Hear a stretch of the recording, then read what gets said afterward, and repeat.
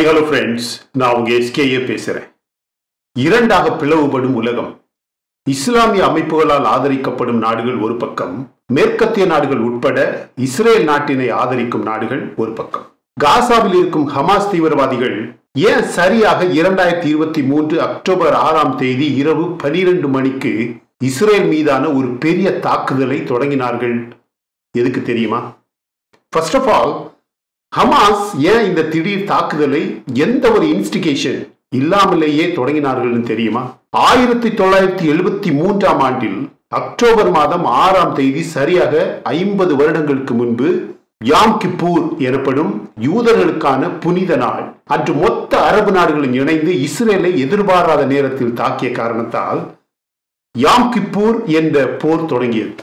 உடனடியாக இஸ்ரேல் அரபு நாடுகளுக்கு எதிரான ஒரு பெரிய ஃபுல் ஸ்கேல் போரினை தொடங்கியது. 1973ஆம் ஆண்டில் கோலான் ஹைட்ஸ், சீனாய், ஜெருசலேம் போன்ற முக்கியமான பகுதிகள் அரபு நாடுகளின் மொத்த கூட்டணியால் தாக்கப்பட்டது.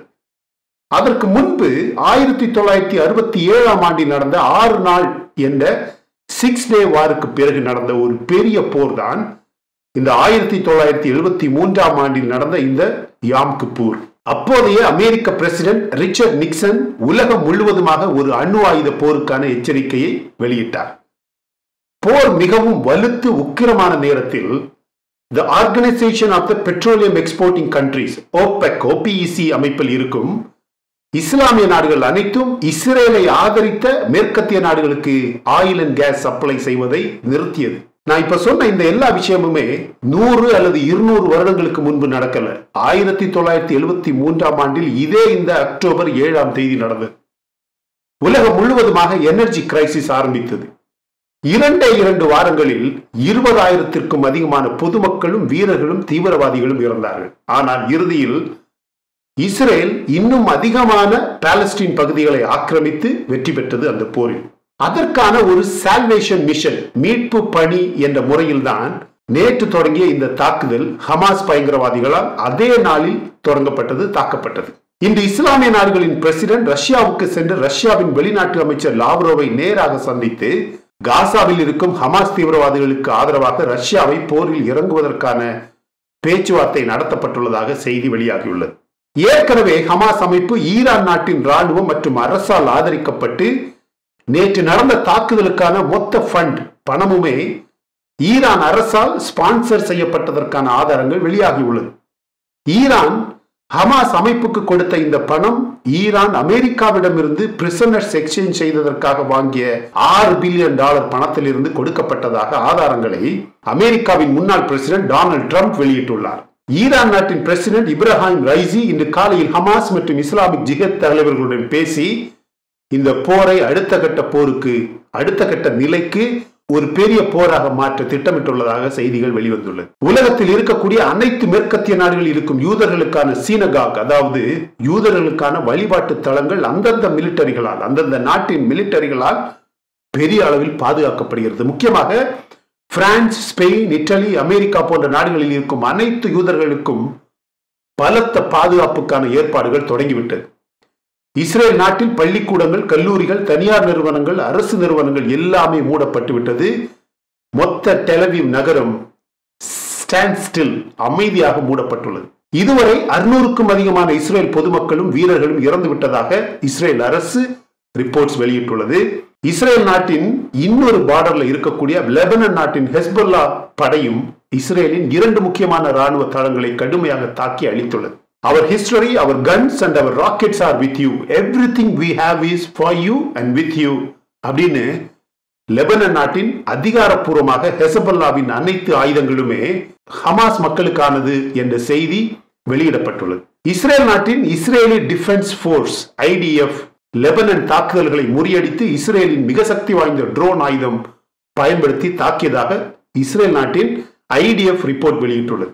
இஸ்ரேல் முதல் முறையாக அவர்களின் பேட்ரியாட் மிசைல் டிஃபென்ஸ் சிஸ்டம் மற்றும் அயன் டோம் சிஸ்டம் போன்றவற்றை இன்று காலையில் தான் டிப்ளாய் செய்திருக்காங்க. நிறைய பேரும் நேற்று ஏன் அயன் டோம் வேலை செய்யல அப்படின்னு கேட்ட கேள்விகளுக்கெல்லாம் இன்னைக்கு தான் இஸ்ரேல் பதில் கொடுத்திருக்கு. முக்கியமாக இந்த 2 சக்தி வாய்ந்த ஆயுதங்களுமே இஸ்ரேலின் வடக்கு பகுதியை பாதுகாக்க டிப்ளாய் செய்யப்பட்டுள்ளது. இனிமேல் இந்த போர் இஸ்ரேலுக்கும் ஹமாஸுக்கும் கிடையாது, மாறாக காசா மீதான இஸ்ரேலின் தாக்குதல் மட்டும்தான் இனிமேல் இந்த போர். இதில் இருக்கக்கூடிய இன்னொரு மிகப்பெரிய சிக்கல் என்னன்னா, 100க்கும் அதிகமான இஸ்ரேல் குடிமக்கள் ஹமாஸ் தீவிரவாதிகளால், பயங்கரவாதிகளால் கைது செய்யப்பட்டு அவர்கள் கைவசம் இருப்பது இஸ்ரேலுக்கு மிகப்பெரிய சிக்கலாக மாறியுள்ளது. நீங்க யோசிக்கலாம், இப்படிப்பட்ட ஒரு பெரிய மோதலில் 100 இஸ்ரேலி குடிமக்கள் கைதிகளாக இருப்பது ஒரு பெரிய விஷயமா என்ற கேள்வி கண்டிப்பாக உங்களுக்கு வரும். அது கண்டிப்பாக ஒரு பெரிய விஷயம்தான்.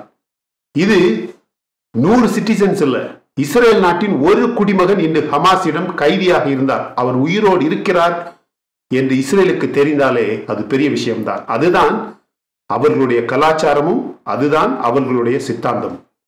இருந்தாலும் இஸ்ரேல் இனிமேல் காசா ஸ்ட்ரிப் முழுவதுமாக தாக்கி அவர்களுடைய இலக்கை அடையும் வரை இஸ்ரேலின் தாக்குதல் ஓயாது. இப்ப இஸ்ரேலுக்கு இருப்பது ஒரே ஒரு அப்ஜெக்டிவ், ஒரே ஒரு மிஷன், மொத்த ஹமாஸ் படையுமே அழிக்கப்பட வேண்டும். நான் இப்ப சொல்றேன், ஈரான் அதிகாரப்பூர்வமாக இந்த போரில் இஸ்ரேலுக்கு எதிராக குதித்தாலும் இஸ்ரேலை நேரடியாக தாக்க முடியாது. லட்சக்கணக்கான ஹமாஸ் பயங்கரவாதிகள் இன்று ஈரான் சப்ளை செய்யக்கூடிய ஆயுதங்களுடன் போர்க்களத்தில் இறங்கிவிட்டார்கள். ஆனால் அமெரிக்கா வெளிப்படையாக நேரடியாக இந்த போரில் குதித்து விட்டது.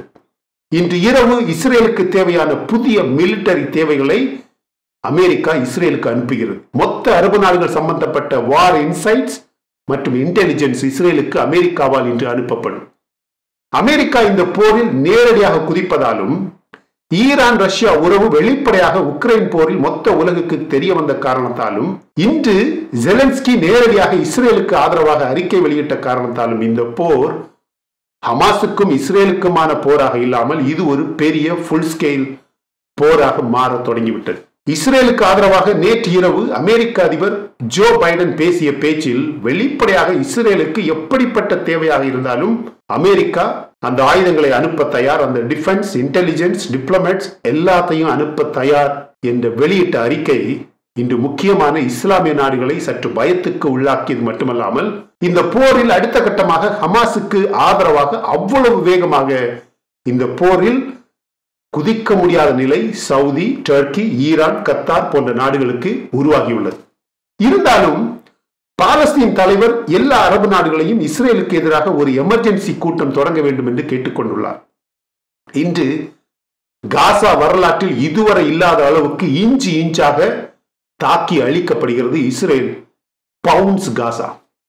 உலகத்தில் இருக்கக்கூடிய எல்லா தீவிரவாத அமைப்புகளுமே இன்று ஹமாஸுக்கு ஆதரவாக அறிக்கை வெளியிட்டிருப்பது பெரியதாக ஆச்சரியப்படும் விஷயமே கிடையாது. அது தாலிபான்களாக இருக்கலாம், பாகிஸ்தானாக இருக்கலாம். பாலஸ்தீன அரேபியர்கள் புவியியல் ரீதியாக 3ஆக பிளவுபட்டு இருக்கிறார்கள்.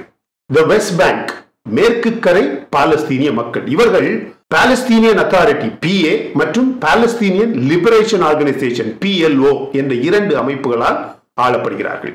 இது ஒரு பிரிவு. அதே நேரத்தில் காசா என்பது ஹமாஸ் மற்றும் இஸ்லாமிய ஜிஹாத் என்பவர்களால் ஆளப்படுகிறார்கள். இது 2வது பிரிவு.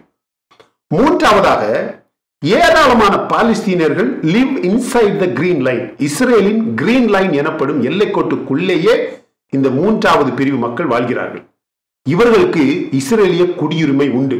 எனவே பெரும்பாலும் இஸ்ரேலிய ராணுவத்தில் இவர்கள் பணியாற்ற வேண்டும், பணியாற்றுகிறார்கள். இந்த 3 பிரிவுக்கும் ஒருவருக்கொருவர் எந்த ஒரு தொடர்பும், ஆலோசனைகளும், கூட்டங்களும் கிடையவே கிடையாது. பாலஸ்தீனியர்கள் ஒருவருக்கொருவர் அரசியல் ரீதியாக பிளவுபட்டு போரில் இருக்கும் பிரிவுகளாக பிரிந்து ஒற்றுமை இல்லாத குடிமக்களாக வாழ்பவர்கள்.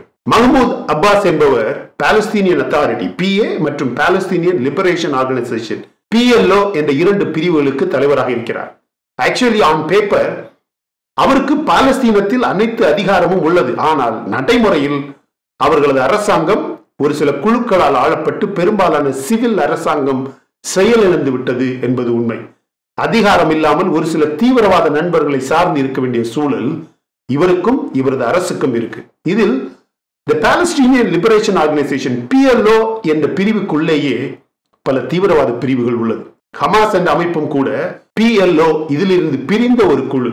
அவர்கள் வெளியேறிய காரணம் ஃபட்டா எனப்படும் பாலஸ்தீனிய தேசியவாத குழு ஹமாஸை கட்டுப்படுத்துவதாக ஹமாஸ் உணர்ந்தாலும் அதே நேரத்தில் ஹமாஸ் ஃபட்டாவை ஆளும் பாலஸ்தீன கட்சியாக மாற விரும்பியது. இன்று இஸ்ரேலை தோற்கடிக்க எந்த குழுவாலும் முடியாது. மேற்கத்திய நாடுகளின் ஆதரவு இல்லாமல் இருந்தால் கூட இஸ்ரேலை எந்த ஒரு தனி குழுவும் தோற்கடிக்க முடியாது.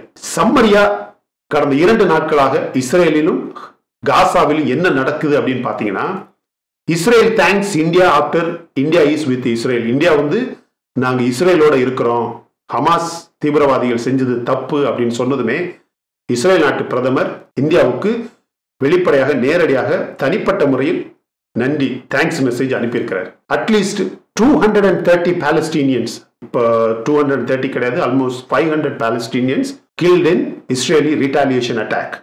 More than 300 killed in Hamas attack on Israel. இஸ்ரேல்ல இப்போதைக்கு 600க்கும் அதிகமான மக்கள் இறந்து விட்டதாக செய்தி வருது. Israeli security forces regain control of Derat police station. இந்த Derat police station வந்து முதல்ல ஹமாஸ் வந்து ஆக்குபை பண்ணதாகவும், திருப்பி இன்னைக்கு இஸ்ரேல் செக்யூரிட்டி ஃபோர்ஸஸ் அந்த போலீஸ் ஸ்டேஷன் வந்து regain பண்ணிட்டதாகவும், series of explosion, sirens, gun fire அப்படின்னு எல்லாமே ஹமாஸ் பகுதிகளில் நடந்துகிட்டே இருக்கு. My dear friends, IDF Israel defence force will use all it's strength to destroy Hamas. Netanyahu சொல்றாரு, இஸ்ரேலுக்கு எந்த மாதிரியான சக்தி இருக்கோ அந்த எல்லா சக்தியையும் பயன்படுத்தி மொத்த ஹமாஸையுமே அழிக்கும். பைடன் சொல்லியிருக்காரு, அமெரிக்காவின் எல்லா உதவியுமே இஸ்ரேலுக்கு உண்டு. அதே நேரத்தில் ஈரான் சொல்லுது, ஹமாஸ் மக்கள் செய்திருப்பது ஒரு ப்ரௌட் ஆபரேஷன் அப்படின்னு சொல்றாரு. அதற்கு பதிலாகத்தான் Netanyahu we are declaring war அப்படின்னு சொல்லியிருக்கிறார். பாகிஸ்தான், ஆப்கானிஸ்தான் இது மாதிரியான தாலிபான் குழுக்களும் சரி, தீவிரவாத குழுக்களும் சரி, எல்லாருமே ஹமாஸுக்கு ஆதரவாக செய்திகளை வெளியிட்டிருக்காங்க. இந்தியா வந்து இஸ்ரேலில் வாழக்கூடிய எல்லா மக்களுமே கவனமாக இருக்கணும் அப்படின்னு செய்தி வெளியிட்டிருக்கு. எல்லா ராக்கெட் அட்டாக், அப்புறம் ஹமாஸ் மிலிட்டன்ஸ் வந்து இஸ்ரேலுக்குள்ள என்டர் ஆனது எல்லாமே வந்து ரொம்ப கொடூரமான ஒரு ஆபரேஷனாக மாறி இருக்கு. ஆனா இஸ்ரேல் மொத்த ஹமாஸையும் அழித்த பிறகுதான் இந்த போர் வந்து ஸ்டாப் ஆகும் அப்படின்னு டிக்ளேர் பண்ணியிருக்கு. இன்னைக்கு நம்ம கேட்க வேண்டிய கேள்விகள், ரஷ்யா, ஈரான் இந்த 2 நாடுகளும் இந்த போரில் வெளிப்படையாக களமிறங்குமா? Saudi Arabia, Qatar, United Arab Emirates, Lebanon இது மாதிரியான நாடுகள் வெளிப்படையாக அரபு நாடுகளின் குழு, அரபு நாடுகளின் கூட்டணி என்ற பெயரில் இந்த போரில் களமிறங்குமா? அமெரிக்கா இந்த போரில் வெளிப்படையாக களமிறங்கிய காரணத்தால் அமெரிக்காவின் எதிரி நாடுகள் ஒன்றாக இணைந்து இந்த போரை ஒரு பெரிய 3ஆம் உலக போராக மாற்றுமா? அதுதான் இன்னைக்கு நம்ம எல்லாருமே கேட்க வேண்டிய கேள்வி. அப்படி ஒரு நிலை வந்தால் இந்தியாவின் நிலை எப்படியாக இருக்கும், நிலைப்பாடு எப்படியாக இருக்கும், what will be India stand அப்படிங்கிறது எல்லாருக்கும் வரக்கூடிய கேள்வியாக கூட இருக்கலாம். உங்களது பதில்களை கமெண்ட் செக்ஷன்ல பதிவு பண்ண மறந்துடாதீங்க. இந்த வீடியோ உங்களுக்கு பிடிச்சிருந்தா லைக் பண்ணுங்க. இன்னும் நம்ம சேனல்ல சப்ஸ்கிரைப் பண்ணலைன்னா மற்ற வீடியோஸ் பாருங்க, உங்களுக்கு கண்டிப்பா பிடிக்கும். பிடிச்சிருந்தா சப்ஸ்கிரைப் பண்ணா போதும். My dear friends, thank you so much my dear friends for watching all my videos and supporting my channel. Until I come back with my next awesome video, it's bye bye from Suresh. Stay safe, stay positive, stay active and stay fit, and always dream big in your life. நம்மளால எப்பவுமே எதையுமே எங்கேயுமே சாதிக்க முடியும் அப்படின்னு நம்ம first நம்பணும் my dear friends. And as I always say, please take care of your parents at home. உங்க அப்பா அம்மாவை உங்க வீட்டிலே வச்சு நல்ல சந்தோஷமா பார்த்துக்குங்க ஃப்ரெண்ட்ஸ். Thank you.